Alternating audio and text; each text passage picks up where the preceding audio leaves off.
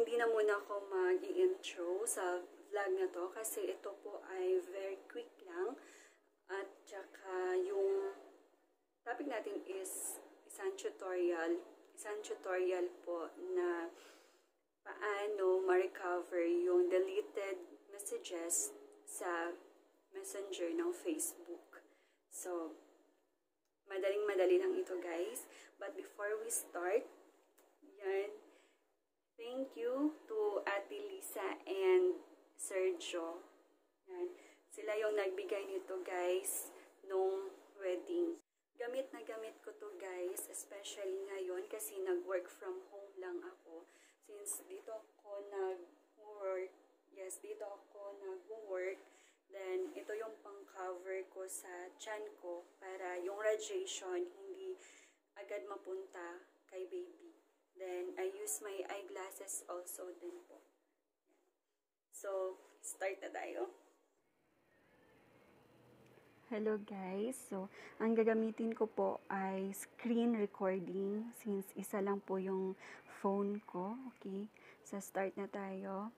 First is of course on natin yung wifi. Yan. Then dito tayo sa Facebook apps. Yan. Then dito. Yan.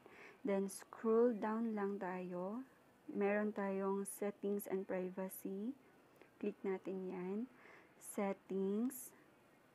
Yan. After sa settings, account settings, my security, my privacy, your Facebook information. So dito sa Facebook information, click natin tong download your information. Yan. Yan. Pwede nyo yung basahin yung nasa itaas. You can download a copy of your Facebook information at any time. Yan, pwede nyo yung basahin. Then, dito sa request copy, mayroong post, photos and videos, comments, likes and reaction, friends, stories, following and followers, messages. So, ito yung i-click natin. But before that, dito tayo sa yan. I-select all natin. Then, i-select natin yung messages.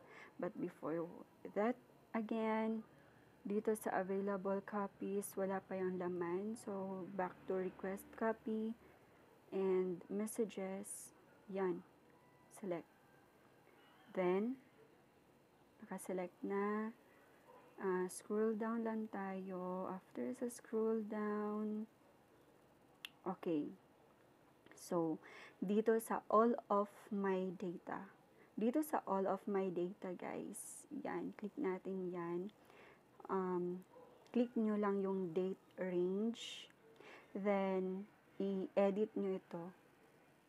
For example, gusto nyong malaman yung deleted messages nyo nung February 1. So, set natin yan. Up to March 30. Okay, set natin yan. Tapos, i-select natin tong HTML. Yan. So, nakaselect na. Okay na yan. Then, high. Para high quality siya. Then, create file. Create file. Loading pa yan. So, kanina yung available copies is wala pang laman. But ngayon, meron na. Ito, pending na. So, yung request natin is pending pa. Wait lang natin until mga 5 minutes or depende sa request nyo. Depende sa request nyo guys kung dun sa date range. So, sa akin is February 1 to March 30, 2021. So, madali lang. Okay, may nag-message. Asa ta pwede magbayad lang. Okay, wait lang ha. Okay, so, after 5 minutes, no, kasi madali lang man itong i-retrieve. Pero, yung na-try ko is from December 2020 until March 29, 2021 is nag-abot siya ng I think 4 hours. Yes, 4 hours. Yan. So, after that, pag na-okay na yan, so balik tayo dito sa, yes, wait lang. Balik tayo dito and open natin yung, yan, Messenger. Then, pag open natin sa Messenger, is-search nyo kung sino yung person na gusto nyong i-retrieve, no? I-recover yung messages ninyo, yung conversation ninyo, kumbaga. Yan, pag search nyo dyan, makikita na yung conversation nyo. After nyong i-search dito sa search bar, guys, so, makikita nyo yung lahat ng conversation nyo ng friend mo.